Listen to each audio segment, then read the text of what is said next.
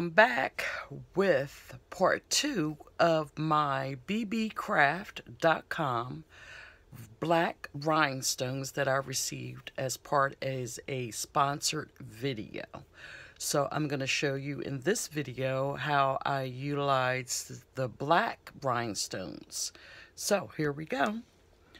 Now, I have these black wine glasses, and the base is black, as you can see.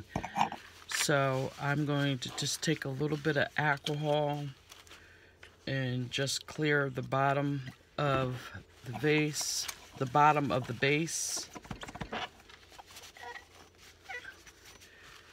And I'm doing 2 of them, so do this one too.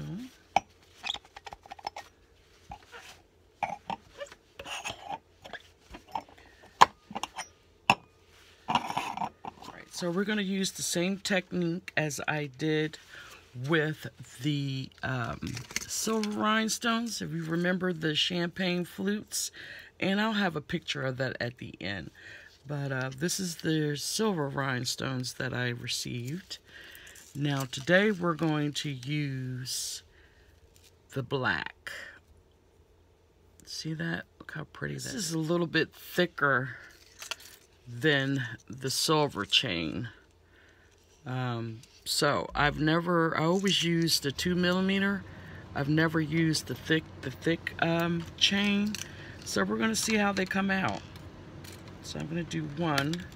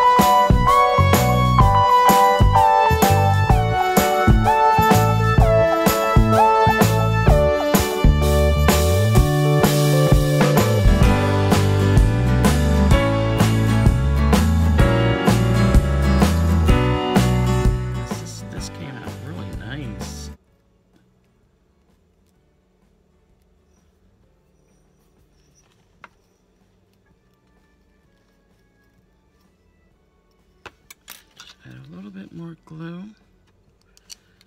Keep that secured.